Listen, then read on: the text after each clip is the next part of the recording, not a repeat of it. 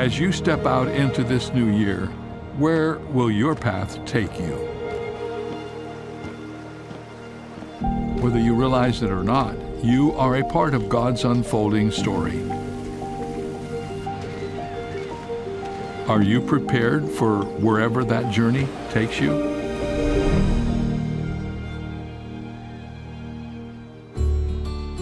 I'm David Jeremiah, and welcome to Turning Point.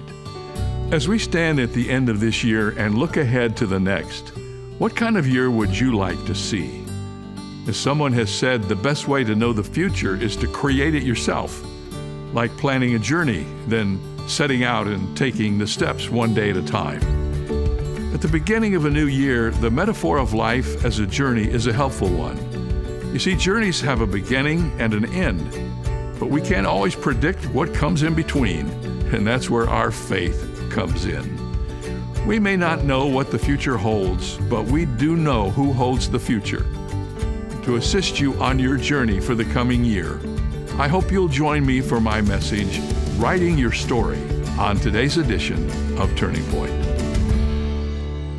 In John Eldredge's little book called Epic, he talks about how life doesn't come like a math problem, and you can solve it like an equation into which you plug right numbers and get the right answers. Instead, he said, we should look at life as a story.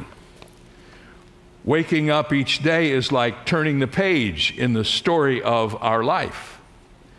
We don't know what characters will make an appearance or what will happen or how the plot will thicken. We don't know over a year's time how a chapter will end, whether it will be dramatic or funny or calamitous. We just have to live out our life one day at a time and be ready for the story to unfold. Fortunately, Eldredge says, regardless of how our story turns out on any given day, month, or year, we can read ahead and we can see how the story of our life turns out in the end. We were born into a story that God is telling, and the most dramatic story in history, an epic of godlike proportions. We have a part to play in God's story of the ages, and it's our calling to find our part and play our part to the fullest. That's what goes through our minds during these days. We realize we've finished one chapter, and a new chapter is about to start. God's story is the story of good and evil. And in recent years, we have seen the struggle of good against evil being played out on our television screens almost every night. Hard to go through a day without being reminded that evil is a very real presence and very much a part of God's epic story. Even here in the United States, our population is divided basically down the middle between opposing political views. Everywhere we look, there are forces battling with one another for control of power and influence. And the Bible uses a lot of metaphors to describe God's story. It's the story of spiritual life. Paul calls this story a race. In another place, he refers to it as warfare.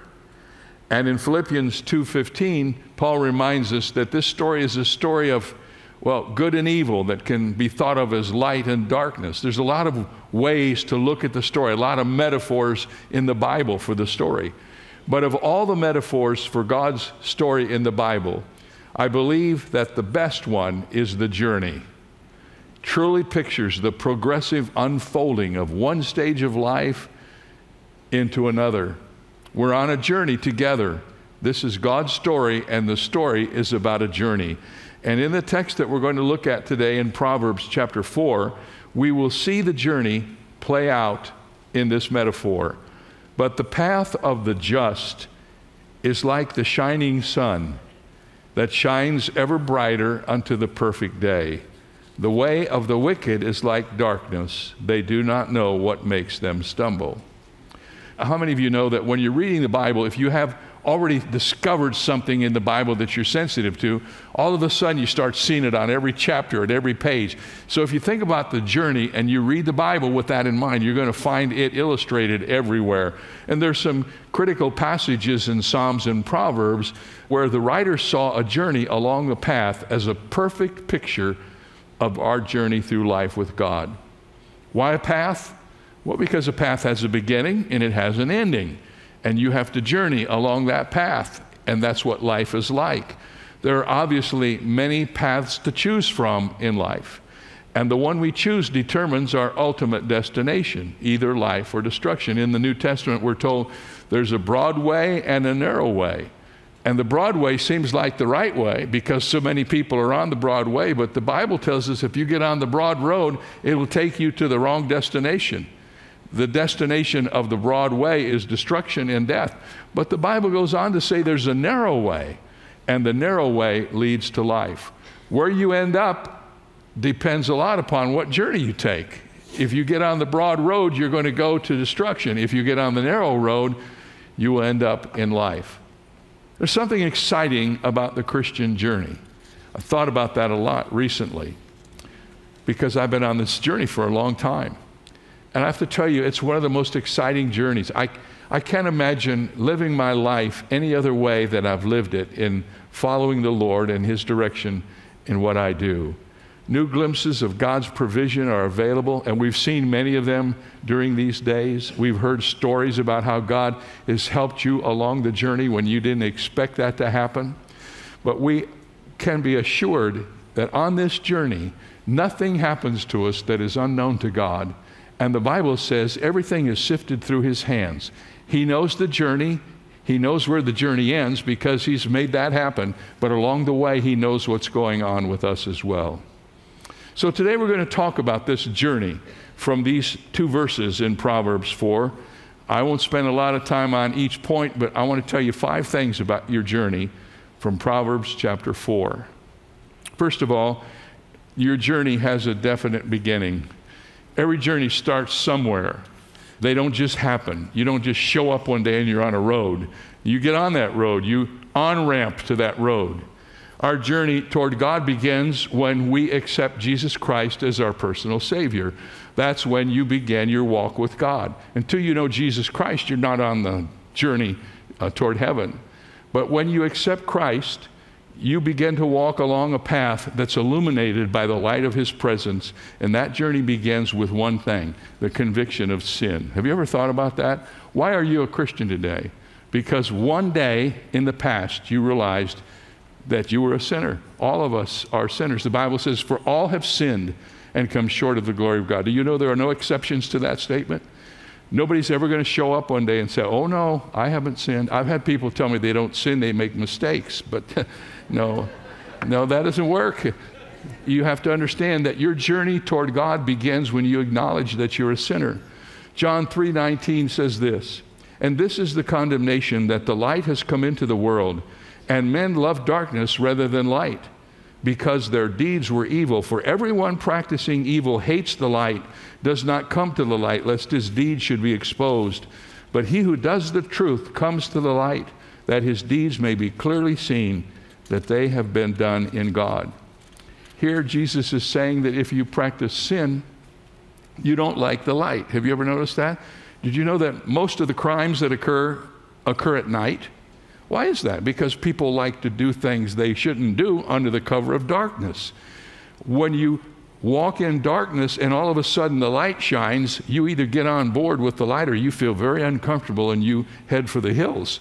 Because when the light shines, it exposes the darkness. It exposes your sin. And that's what happens when your journey begins. One day you're walking along feeling pretty good about yourself, and all of a sudden you realize that you're out of sync with God and things aren't right. And you know that it's because of what you're doing and the things that you're experiencing and the thoughts that you're having. And something inside of you tells you that's not the way it's supposed to be. You know what that is? That's conviction. The Bible tells us that the Spirit of God has come into the world to convict us of sin. And that's what happens. It's amazing to me as a pastor over these many years to preach and have people come to Jesus and then have them come and tell me after they came to Jesus, after they became Christians, you know, I don't do this anymore. I don't do that anymore. I stopped doing this. I don't go here. I used to go there.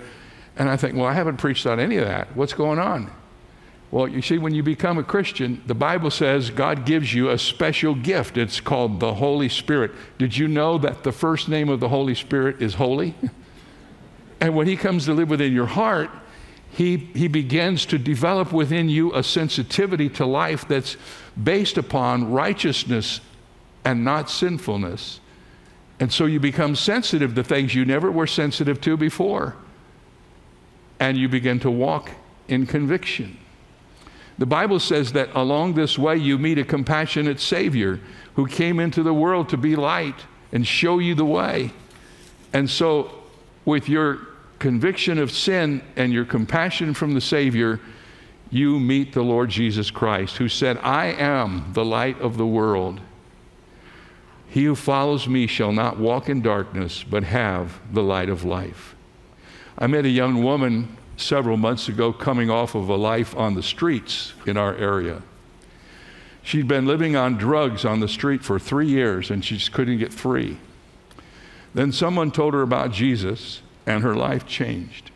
In an amazing way, she went from darkness to light almost overnight. Her family hardly recognized her when they first saw her after her recovery. She told me, nobody really understands what Jesus can do. I am what Jesus can do. And many of us could give that testimony ourselves. Dr. Francis Collins is the director of the National Institute of Health and one of the most widely respected physicians in the world. He's been on the front lines in trying to contain the coronavirus pandemic, and I've been reading about him. Recently, he sat down with the Atlantic's Peter Werner and described the beginning of his journey with Christ. And it was a whole different way than this young lady, but it was the same thing. How he moved from being an atheist to a believer. Collins, growing up, had religious instruction. Here it was. His parents sent him to the corner church because they wanted him to be in the choir. That's all he knew. His dad told him, go sing in the choir and don't pay any attention to anything else that happens. Just sing in the choir. We want you to learn to sing. So that's what he did. And he went to college and he graduated and he found himself slowly moving from the category of an agnostic, which means he didn't know for sure if there was a God, to the category of an atheist, which means he was pretty sure there wasn't any God. He didn't believe there was a God. But the time came when, as a third-year medical student, he was no longer learning about the human body in a lecture hall. He wasn't studying medicine. He was beginning to practice it. And he was sitting at the bedside of people with terrible illnesses and trying to comfort them. And he realized how unprepared he was for that because he didn't know what to say to them. The turning point for him was when he became attached to a patient who reminded him in their conversations of his need. In fact, this woman reminded him of his grandmother, and she was suffering from advanced cardiac disease, which included almost everyday episodes of extreme pain.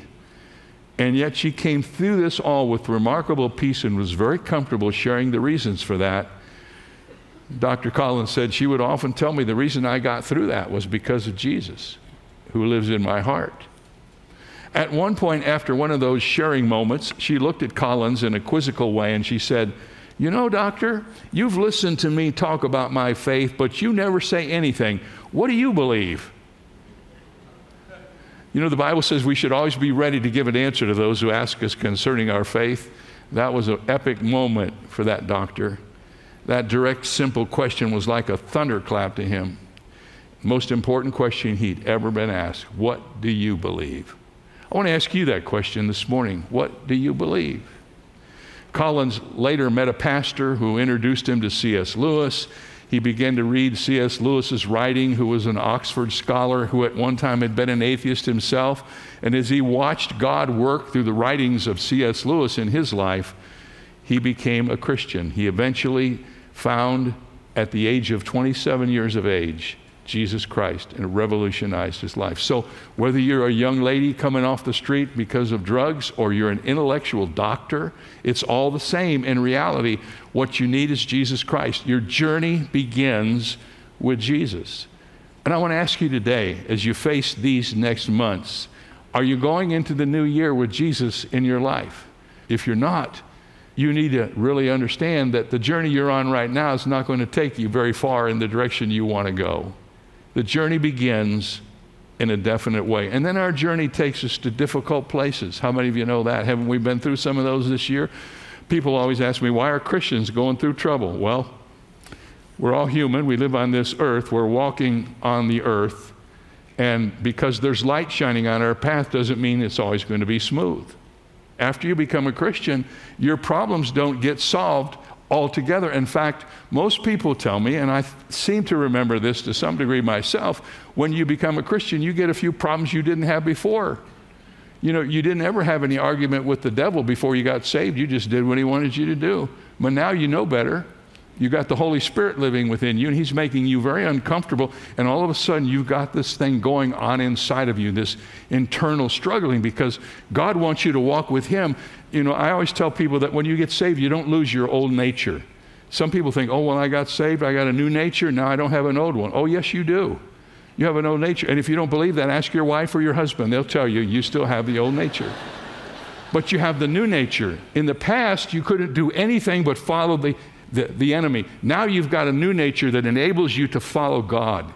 And when you choose to follow God, you're walking a new path. The path of light is not easy. We have learned that this year more than any year that I can ever remember. Would you rather be on a wide path filled with lots of people stumbling in the darkness, or on a narrow path with just a few people walking in the light? That seems like an easy choice. The wisdom literature of the Old Testament advises us to take the path of light. Listen to Proverbs 4:11 and 12. I have taught you the way of wisdom. I have led you in the right paths. When you walk, your steps will not be hindered, and when you run, you will not stumble. That's a good one to remember. Psalm 37 puts it this way: the steps of a good man are ordered by the Lord, and he delights in his way. Though he fall, he shall not be utterly cast down, for the Lord upholds him with his hand. These passages are not saying that the path of light is trouble-free. It doesn't say that. The Bible doesn't teach that. But they are saying that you will not walk alone on that path, that God is watching you all along the way. If you're going to get discouraged the first time you hit a rough place on the path, you're going to have a frustrating journey. So when you face these challenges, face them with God and know that he's going to help you through them. And don't be surprised if you're a Christian that you have trouble. So your journey has a definite beginning. Your journey takes you to difficult places. Here's the third one. Your journey gives you a defining purpose. It says in verse 18, the path of the just is like the shining sun that shines ever brighter unto the perfect day. Here the writer is telling us that if you get on the path, you get on the right journey, the journey is not only going to take you to your destination, but you're going to grow in likeness to the Lord the longer you walk with him. That's the way it should work. Paul said we are to shine as lights in the world. What happens is you start to walk with the Lord, little by little, you go through some of these challenges and you grow. You develop spiritual muscles that help you deal with the next time you face something. Each time you face a problem, you discover that God is faithful and he is capable, and you take that information to yourself, and so when you're facing the next problem, now you have some tools you didn't have before. You have the memory of what God has done and the realization that what he has done, he will do and he can do. And so you are stronger. And so as you walk on this path, and this is the way it should work, and we should be taking a little inventory about this right now, the longer I walk with the Lord on this path, I should be becoming in some way more like him. I should be growing in my faith. If you can walk on the path toward heaven with Jesus Christ as your companion and not grow in your faith, something's wrong. So I want to ask you, as you look at your life, have you made some progress this year? Have you learned some things about the Lord you didn't know? Have you made some decisions about your own life you didn't expect? We find it difficult to maintain a commitment to this world and the next. And yet that's what we have to do. We're living in this world on this journey, and we're headed toward heaven, which is our goal. Now, let me tell you something that might surprise you, because it did surprise me when I realized it this week. There is a whole lot more in the Bible about the journey than there is about the destination. Did you know that? I mean, we like to think, oh, we're going to heaven. The Bible's filled with stuff about heaven. Really, it's not. There's not a lot of information in the Bible about heaven, the last couple chapters of Revelation, a few other things. But there's an awful lot in the Bible about the journey. Sometimes if we're not careful, we get all caught up with the destination, and so we don't know what to do on the journey. I remember when I was teaching on the life beyond amazing, I had quoted an author who said that there are two thresholds in the Christian life.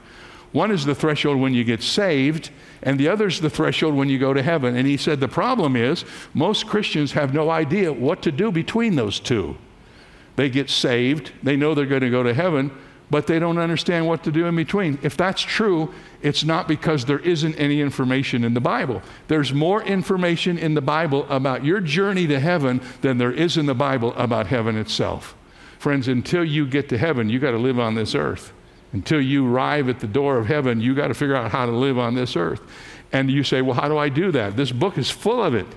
The epistles in the New Testament are they're half application. Every one of them. You read the first 3 chapters, you'll find doctrine. Read the next 3 chapters, and it's all about how to take that doctrine and put it into practice in your life.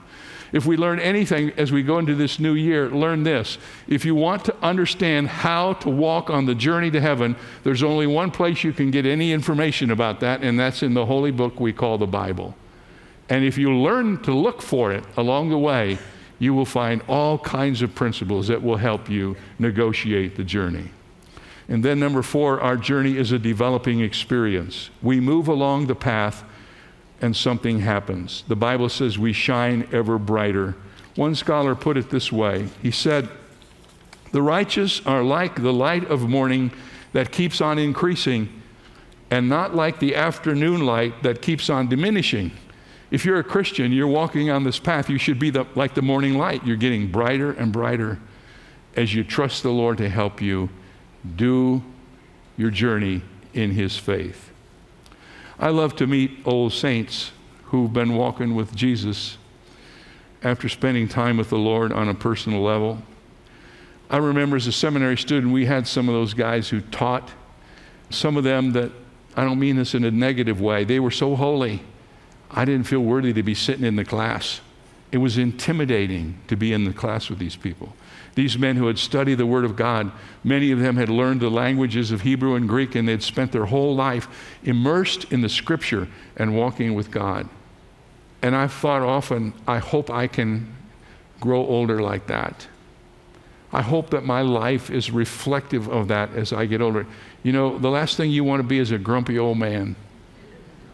The last thing you want to be is somebody who doesn't reflect Jesus. And I've known people like that. Have you ever known people you thought they were great Christians, and when they got old and started having some age issues, they just turned out to be not very nice? We should pray that God would help us as we go on this journey. According to Proverbs, we should be shining brighter and brighter unto that day. We should be growing in Christ and becoming more like Him and learning to live for Him in such a way that brings honor and glory to His name. Some people, when they get to heaven, it's going to be a major adjustment from the way they've lived. Other people, there won't be any adjustment at all. They'll just go right on into heaven because they've learned how to live the Christian life in such a way. Well, there you have the first 4 principles, and there's one more. Our journey is toward a destination. That's the obvious thing. When you get on this path, according to the book of Proverbs, when you walk into this new year, if you're a Christian, you may go through the whole year and you're still walking on the path. Some of us in this room may be in heaven next year at this time. Who knows? But the most important thing is the destination of everyone who is journeying on the path of the just is unto, what did the Bible say? It calls it the perfect day. Have you ever had a perfect day? I mean, we probably said, oh, maybe at night you said to your husband, this was a perfect day. No, it wasn't. There's no such thing as a perfect day on this earth. But one day, when we get to the end of our journey and we step out of this life into the presence of the Lord, the Bible calls that the perfect day. And that perfect day will last forever. If you're a Christian, listen to me, you're on a journey toward a perfect day. Someone gave me these words many years ago, and I think I slipped them into a file, ultimately into my Bible one day. Here it is. Life is a story in volumes 3. The past and the present and the yet to be.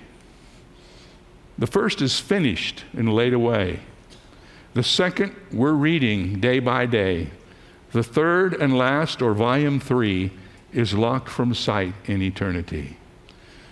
What we've lived already, we can't undo. God doesn't make done things undone. You may look back on this year and say, you know, I haven't been walking on the right path like I should have been. You can't just pray and make that go away. You can ask for forgiveness and go forward, but you can't do anything about the past. The past is over. So if you've done things you shouldn't have done in the past, get them right with God and then forget it and get on with your life. But you can live your life today. This is volume 2. You're on the journey, and ultimately one day you'll be in heaven if you're a Christian. We're writing our story every day. We're walking in this journey every day. And if we walk with the Lord, not only will the ultimate destination be the perfect day, but every day we walk with Him on the way will also be enjoyable. You know, there's a song that someone wrote that goes something like this: if there weren't any heaven for me to enjoy, and I still had the chance to walk with Jesus during this life, life would be worth it all. I want to tell you something that I believe with all my heart. The Christian life, with all of its challenges, and especially now with some persecution, the Christian life is the best life you'll ever have on this earth. The journey with Christ toward heaven is the most wonderful experience and the greatest adventure you ever have in your whole life. I wouldn't trade it for anything. One day I'm going to see Jesus and I'll enter into the perfect day, but I want to tell you something, the journey's been amazing. I've had some hard times and I've had some incredible times, but most of all, I've had this steady walk with the Lord all these years, knowing that He was involved in my life and He cared deeply about what happened to me, and He would guide me and direct me and help me do the right thing. The journey is worth taking. The journey is a wonderful way to spend your life on this earth. The Bible says we're pilgrims and strangers. We don't belong to this earth. This world is not our home. We're just passing through. And let the journey be a delightful one. Don't complain about the struggles. Rejoice in the privilege you have of walking with the Lord through these days of uncertainty and knowing you have one up on everybody who doesn't know the Lord Jesus Christ. You have the Creator God living within you. He knows the way. He won't let you get lost. He will stay with you all the way to the end. Amen.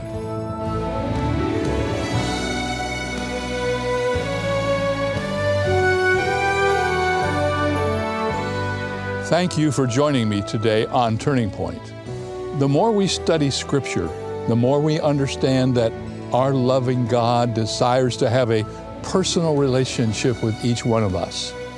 If you would like to begin that relationship and ensure that you will spend eternity with Him, you must simply repent of your sin and ask Jesus Christ to become your Lord and Savior.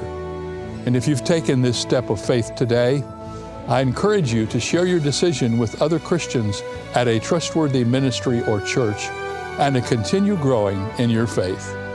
May God bless you, and I look forward to seeing you next time here on Turning Point.